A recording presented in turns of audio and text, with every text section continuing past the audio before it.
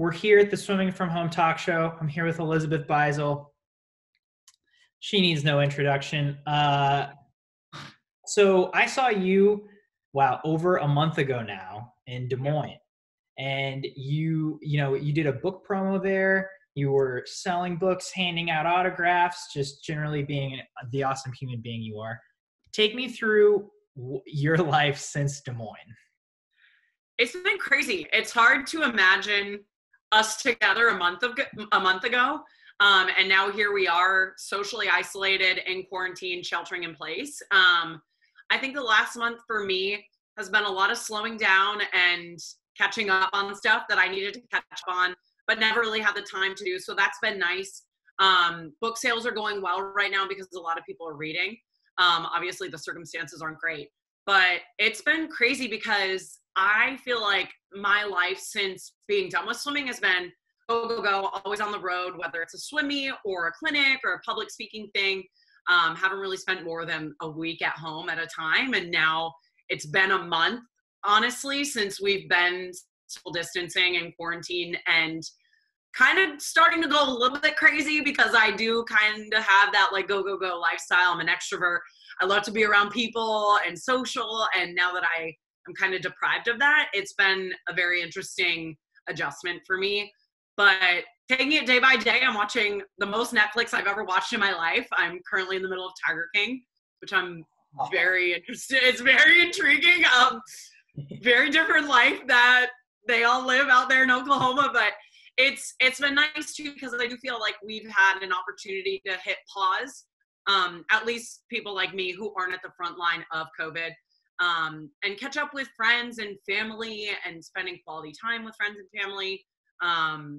Really just family because that's who I'm quarantining with, but it is nice to like have those Zoom happy hours and connect with people you haven't really talked to in a while. So trying to look at this as an opportunity to reach out to people and check up on friends. Yeah. So let's talk about the book a little. How in the heck do you write a book? I mean, going from swimming to that's a lot of words. I would have trouble writing a 5-page essay in high school or college. Can you take me through what that process was like for you? Yeah, so writing a book was never really on my radar.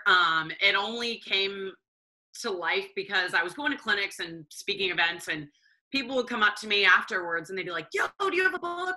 You should write a book. Your stories are awesome. So finally I heard it enough and I was like, you know what? Fine. I'll just write a book. And so it's exactly what you imagined it to be. It's like me going home, opening up my laptop and a Word doc. And I'm like, chapter 1, like, what do I do? And so it was about 4 months of me just literally writing stories from my swimming career that were really embedded within my mind, and then reaching out to coaches and being like, hey, do you remember this? Or like, what was this trip like? And for those 4 months, I was just collecting info. And then it was kind of serendipitous where one day I was at a local beach here in Rhode Island. And I was doing an open water swimming group to get back into swimming. And I met this woman named Beth, and she and I hit it off and kind of just like, what do you like to do? What do you do in your free time? And she had been an author. And so I was like, I'm not author material. My writing is fine. And so I kind of just asked her and I was like, hey, Beth, would you want to help me write this book? And she said yes, without hesitation. And what we would do is I would write a chapter or do a voice memo of a chapter or a story. And then she would transcribe it and then maybe edit it a little bit because I don't know how to write a book. I'm not an author. I didn't go to school for that. So she would take my writing and my voice memos and kind of mold it into this beautiful chapter.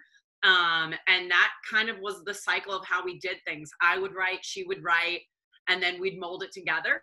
And soon enough, we had a book in our hands. And it was crazy because the most fun part of it for me was getting past like the manuscript part and then like doing the cover, naming the book, like checking the like describing the outline and the fonts and all that creative stuff. That's what I really enjoyed. So it was a really cool process. And, I can sort of check that box and say, yeah, I wrote a book kind of, and that's a cool thing to say. So I'm glad I did it. Yeah. And what has the experience been like for you since, obviously the last month, maybe a little different, but how is that, what doors has that opened for you since it actually came out 2 months ago? Yeah, 2 months ago now it's been out, and it's opened doors for me where, I can relate to people more than I've ever related to them before, because I think some people, when I show up to speak, they kind of have this, I don't know, idea that, oh, that's cool, Elizabeth Beisel, this Olympic swimmer is here to speak, but I'm not an Olympian. Like, how can I relate to her? And now that I have a book that kind of dives into the more human aspect of me instead of just me and my accolades, I think it helps my public speaking a lot, because people are like, oh, wow, like maybe she did this as an Olympic swimmer, but I relate to her in a professional or a business way. And so I think it's opened doors for me public speaking wise. I've gotten a lot more requests, but now that we're obviously social distancing, I can't make that happen. So that's kind of on pause, but right now we've done a lot more digital marketing for the book, which has been kind of fun. It's taken me out of my comfort zone, but I think it's been a really great tool for me to make myself more relatable to maybe that teenage girl swimmer who, like I did, puts these Olympians on a pedestal and thinks, oh, they're perfect. They never deal with adversity or failures or doubts. And now that they can read this book, they can be like, oh, wait, like every single Olympian has been through this. And maybe I can do that too one day. So hopefully it's a source of inspiration, especially during a time like this where we need as much inspiration as we can get. And we all are in this together. And so hopefully by them reading the book, they can go back to swimming whenever that is and feel even more rejuvenated and excited and inspired to become an Olympian one day, or whatever it is that you want to go after in life. Because you really can do anything. You just have to really be dedicated to it. So. Yeah. And speaking of just putting as much inspiration out there as possible, you've been doing webinars. Is that what you would call them? Yeah, Silver webinars. linings, right? So the webinars kind of like came out of nowhere. My agent CG, who is honestly the best in the world, he was like, hey Beisel, this was week 1 of quarantine. He was like, Beisel, I've got an idea. I don't know if it's gonna fly, but let's just try it out. And I was like, of course, me. I'm like, yeah, sure, whatever, I'll do it. Yeah. And so we hosted a 1-hour webinar, free for everybody. Just sign up. We're gonna talk about adversity and being in a rut or whatever it was. And we had like over 1,000 people sign up in 2 days. So we put it out on Monday, and Wednesday I did the webinar. And we were like, we're onto something here. This is kind of cool because, we live in a day and age where everything is accessible through the internet. And so CG kind of had the idea of hosting weekly, which is now daily, webinars with other Olympians. Myself, we have Katie Ledecky on one this week. It's just become kind of this beautiful creation out of nothing. And it's really cool because we're giving kids an opportunity, and parents and coaches, to become, face to face with an Olympian, ask us questions. We'll give you inspiring stories to get you through this hard time that we're in right now. And it's all for free. And I think that's the coolest thing, because like I say it in every webinar that I do, I'm like, this is like LeBron James and Dwayne Wade and all these amazing basketball players coming together and being like, yeah, we're going to do a free webinar for 1 hour today. Send in your questions. We'll answer as many as we can. And, it's just a very conversational thing. And it's cool that as swimmers, we've created this camaraderie within each other. And I think that's unique to swimming, because it's an individual sport, but we have such a tight niche of people that we've created this beautiful thing where all of these Olympians are accessible to anybody as long as you have internet. So it's been a really cool thing. And I think it's helped a lot of people within this quarantine to stay motivated and see the light at the end of the tunnel, which is super important right now. Yeah, no doubt. So aside from webinars, how have you been spending this time at home with family? Yeah, so the time at home has been great. Like I said earlier, I've been Netflixing a lot. Yeah. I'm picking up my music again, which has been really fun. So playing a lot more violin, piano, guitar, reading a lot more, doing like little things that I've kind of been meaning to do, like cleaning out my closet that's been sitting there for like years of clothes that I've never worn. So it's just those little things that we've all been like, oh, I'll get to that one day. Guys, now we have the time to do it, so do it. And that's kind of like, I want to make sure that this time is used. You know, I want to make the really good use of this time that we have right now, because we probably will never have it again. So Yeah, dude, like I didn't realize how much cleaning I could get done until I was forced to stay home. right? It's like, I'm bored. My eyes are bleeding from watching too much TV. I guess I'll clean. Like, it's come to that. But my house is thanking me, which is nice because it's never been cleaner. But yeah, no, it's crazy what boredom will do to you. Yeah, I mean, have you found yourself doing activities aside from cleaning that you just never thought you would do? Yeah, like I've been drawing, like I made this, I'm looking at this right now because it's right next to me. Like I'm making friendship bracelets. Like I did this when I was 12. Like, when was the last time you made a friendship bracelet? So it's kind of been cool because I'm tapping into my, I'm not that creative, but creative side. Like honestly, just getting out of the house, like going for a walk. Like that's something that I would never really do.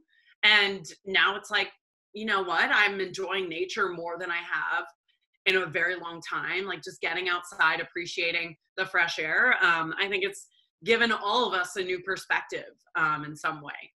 Certainly. And you know, I think being creative is a big proponent to mental health, especially during a time like this, right? Yeah. Yeah. Yeah, I mean, you know, and you say you're not that creative, but I think everyone has seen you play music in one form or another. Yeah. Pretty dang impressive. I mean, how long have Thanks. you been playing, violin and piano now? Mhm. So I've been playing violin and piano since I was 3. So a super long time. And I was kind of like a closet musician during my swimming life because I was a swimmer. That was like who I was. Right. And nobody really knew about the music side of me. And that's on me. I never talked about it. And so now that I'm kind of obviously not swimming anymore and we're in this quarantine that we're in, it is like, all right, well, what am I going to do for the next hour? You know what? Why don't I pick up the violin, learn a new song? And it's really cool. Like I'm playing at a couple weddings this year. Hopefully they happen. Yeah. But it's kind of cool because I'm tapping into that music side of me that I haven't really been able to open up to completely because I've been so busy. And that's another thing that I'm appreciative of for being home is like, I'm not traveling with my violin on the road. You know, I'm not like seeking out a piano in the hotel that I'm staying at. So yeah, I'll just like do a rendition of a piano song in the middle of the hotel lobby. Like I'm not doing that. But it's kind of cool that I just have my piano right here. I have my violin right there and I can just pick it up whenever I want. And that's a luxury that I don't really get while I'm living life on the road. So I'm definitely enjoying that side of this. Yeah. Have you found like your habits kind of change into, like for a lot of current swimmers have asked like, how has your goal setting changed because there's so much like uncertainty? I mean, I guess I can ask you the same thing. Like, have you found yourself making goals in a different way than you normally do for yourself? Yeah, I think so. And I think it's kind of because of the uncertainty of everything right now where, you know, I'm working on things that I know I will get to eventually. And I'm kind of looking at it as what would future Elizabeth thank me for right now? You know, like what can I do right now to make my future self, as soon as we're done with all of this, you know, a better person and be ready to like jump right back into the real world and ready to go. And that's kind of for me right now, it's working on my speech. Like, how can I get this so nailed down that I can show up to a corporate event in 2 months or 5 months, however long it is, and be like, yep, I'm ready to go. So it's kind of just setting myself up for getting back to the real world. And I think for all the athletes right now, for me, what's really helped is staying on a schedule. And I talked to Natalie Hines about this last week on my webinar, and she's still waking up at 5 a.m. every single day, doing a workout, eating breakfast. Like the only thing that's changed is she's just not doing her workouts in a pool anymore. And I think that's super important. It's so important for us to maintain some type of schedule and structure in our life, especially when we're confined within four walls and we can't do anything else. And so I think if you set aside a couple like structured things you do every single day, that's going to help you in the future. It's going to help your mental health in the present. And that's kind of what I'm trying to do. And again, it's okay because we're all human. Like if you wake up one day and you're like, I'm not doing this 5 a.m. workout and hit snooze, you're human. Good for you. Like do it. But I do think trying to stay more consistent than not is helping me set goals for the future and can help obviously the athletes do the same. But yeah, I think scheduling right now is a huge thing for all of us to get through this. Yeah. Yeah. So speaking of scheduling, you touched on this earlier, you, I think, are one of the best examples of someone who has really made a career out of swimming after they're done swimming. You have done broadcasting, you do clinics, you travel almost every week. How do you, I guess, for someone who's looking to make a profession after their career, or just, stay in the sport in some way, how do you go about managing all of that? Like your schedule must be totally erratic. Yeah, erratic is absolutely the word it's the best word I would use to describe my lifestyle. But, my transition from athlete to now, I guess, like professional or real world person, wasn't smooth. I kind of ended swimming and I was like, well, what's next? And that's everybody's first question. Now that you're no longer a swimmer, that's not like your identity. Who are you now? And so for me, I transitioned by saying yes to everything. If it was a broadcasting event, I didn't care if I wasn't paid. I didn't care if it was a high school meet in Rhode Island. I was like, yes, I'll do it. I need the experience. I need the reps. And so I think it was something where I was kind of just putting myself out there. It's like throwing spaghetti at a wall and seeing what stuck. And I kind of enjoyed it because I feel like all of us in life, we have to figure out what we don't like to figure out what we do. And through saying yes to everything, I made a lot of connections and I found a lot of mentors that really helped me perfect, if it was broadcasting or commentating or asking questions, reporting, they would really help me through those ropes. And now that I've had 3 years of that under my belt, I'm starting to get more solidified jobs. And that's really helping me a lot, whether it's with USA Swimming or ESPN or NBC.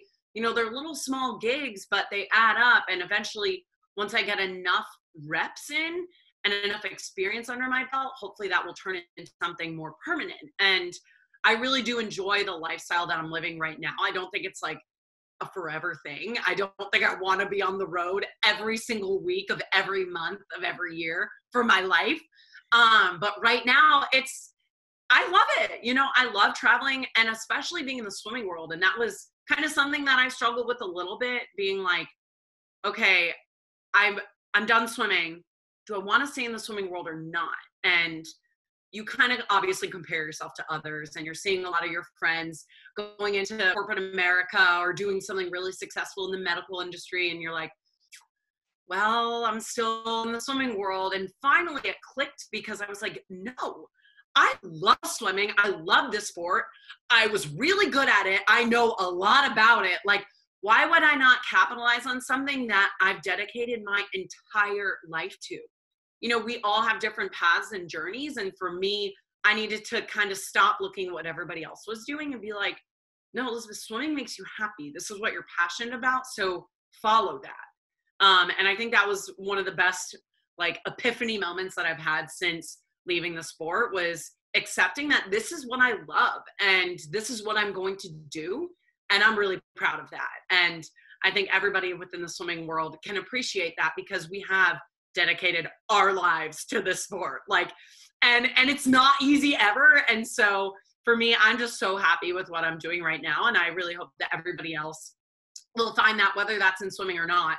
But eventually it's an amazing feeling to be happy with what you're doing. Yeah, I think we can all agree with that. And that's so awesome that, what a realization to come to. I mean, that's pretty amazing. Okay. So what would present Beisel do to help future Beisel? I want present Beisel to help future us you're on the road every week. Do you have top travel tips for when we all get back on the road? Ooh, top travel tips. All right. Well, let me think. I try to carry a bag every single trip that I go on. Packing light is like my number one thing because I've experienced too many bags being lost. And if you happen to be one of the last people to board, they'll gate check your bag for free, which is better than paying for your bag. So that's one thing I always try to do. I do always try to be comfy and always have like a reusable water bottle, like something like this, just to fill up in the airport at the bubbler or the water fountain. And then I try to travel with as many homemade snacks. So like obviously pack in advance. And I think this is great also for athletes. Allison Schmidt does this. She like makes these little power balls before she goes to a meet. And that way she knows she has like something if she's in a pinch and she needs something to eat. So I think being prepared is super important with food, especially for athletes, and for me too, because I love to eat and have food. I always travel with tea bags. I love tea, and it's so much cheaper to just have your own tea bags than go to Starbucks and get a $5 tea. When like if you just have the little bag, it's like 50 cents. What in? Do you have like just like a little baggie or like a little Ziploc pouch? Okay. Or they come in those like cardboard things. So if I'm on a longer trip, I'll just bring the whole thing. For me, now that I'm on my tea thing, so there's a tea called Throat Coat. And if I'm doing like a weekend of clinics or I know I'm going to be talking a lot, I bring that tea with me and that helps a ton. I always bring an eye mask for the plane if it's a super long flight and I just need to sleep. I typically wear a hoodie when I travel so I can like pull it over my eyes and just take a little nap. Hand sanitizer. I'm trying to think. I feel like there's like I have a set amount of like a little thing that I always bring with. It's like hand sanitizer, Band-Aids, nail clippers, right. hair elastic. I feel like nail clippers are underrated in terms of they are because they can like they act as scissors too. Yeah. You know, like they're a staple item for me for sure. I feel like if I get not only for nails but hangnails, like if you're trapped, oh god, and then it just bothers you, and you end up buying a pair of nail clippers. So might as well just bring them with you guys. Yeah. I know for me, like I have a travel checklist on my phone, and it's like you have to bring. Like, these are the things that I know I need to travel with, and I go through that when I'm packing, like, the night before every time, because inevitably I will forget something if I don't. Totally. Oh, portable charger is one that I do not leave the house without when I'm traveling. Super important to have. Chargers. Do you have one of the, like, the European converters? You know what I'm talking about? Yes. I know what you're talking about. But I only bring that with me if I'm going international. But I do always have like, it's the Anchor brand, I think. It's like ANKER. And it's just a black block. And it can charge your iPhone for up to 8 times or something incredible. And I'm like the type of person where I'll just like use my phone and not think about it. And then I'll actually need to use my phone for something like work. And I'm on 2%. So I always need to have that block charger with me. That's a good call. All right. Well, so moving forward through this, stay-at-home quarantine time, do you have any closing thoughts on just kind of on moving forward and how people can take this time and use it as a positive? Yeah. I think mindset throughout this entire quarantine is the most important thing. And looking at it as a positive, as crazy as that sounds, but being grateful that you're still waking up every single day. You're still healthy. You have your family. You can still do things outside of the pool to make yourself better.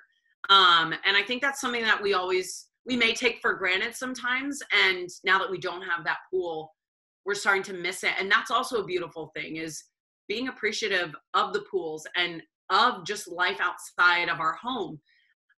So really using this opportunity as a positive and making yourself better in ways that you wouldn't normally be able to make yourself better in, and just being grateful, honestly. And I know that it's hard to look at this as a glass half full type of scenario. But I think just extending your arm to somebody else, like writing a handwritten note or sending somebody a text or an email or a phone call, thanking somebody that you know that's working the front line of this, is super important. And it probably means more to them than you know. And so I think just checking up on your people, your family, your friends, and then just staying positive for yourself and not being afraid to ask for help from people if you are down, because this is kind of a scenario that we've never been in before. So we don't know how to navigate it. And I think that's okay. Just as long as you're being honest with yourself and you're checking up in on yourself and your family and friends and using this as an opportunity to get better. I think that's kind of the most important thing, and really one of the only things that we can do right now, because I know I cannot change the fact that coronavirus is happening, but I can stay in my home and do my due diligence to mitigate the spread of this. So I think doing what you can to help stop the spread and help all of us get back to real life is one of the most important things as well. Totally agreed. Well, awesome. Thank you so much for your time, Elizabeth. Thanks, Coleman.